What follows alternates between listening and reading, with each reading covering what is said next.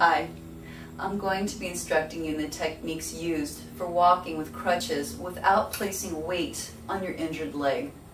So, for sake of demonstration, my right leg will be my injured leg. You're going to place the crutches out at about a 45-degree angle from your pinky toe. Now, to actually walk, what you're going to do is push down through your arms and swing your body through and onto the good leg. I'm going to go ahead and go back and forth so you can see the pattern again. So here I go. Crutches out, about a 45-degree angle out from the leg. Push down through the arms and swing the body through. Crutches come forward again. Push down through the arms and swing the body through.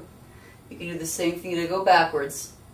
You're just going to go ahead, push through the arms, swing the body through. Crutches go back, push through the arms, swing the body through.